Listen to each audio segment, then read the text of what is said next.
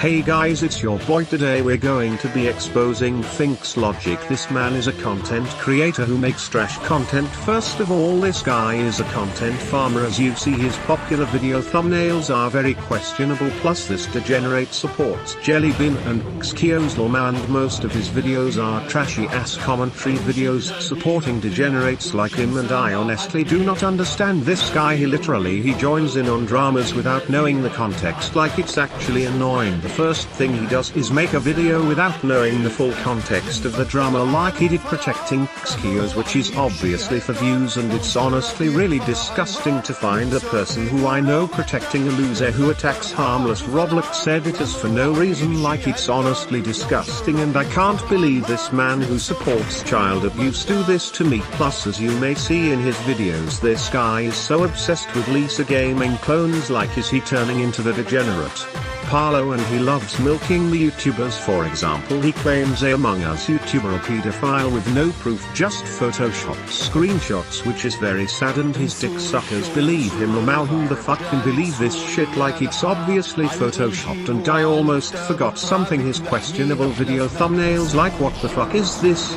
This is nasty and disgusting. This guy has the guts to tell Oki that he sends porn to minors and it's against the law. No, it's not. It's when the porn is child porn, not adult porn. Like, this is so fucking dumb. He doesn't know how to read while he shows Roblox porn thumbnails to his viewers who are children. Like, he just proved himself to be an hypocrite. Like, I cannot believe a person who calls out a person for so-called sending porn to minors without proof, just him saying that he made a prank, while FinXLogic literally posted NSFW in his thumbnails. These are the people who I hate the most, hypocrites and liars. What is so funny is that he is against anime when he literally said that he supports hentai, and there is a leaked screenshot of him saying that he wants to F minors, which is so disgusting, and he thinks it's a joke. Like, what?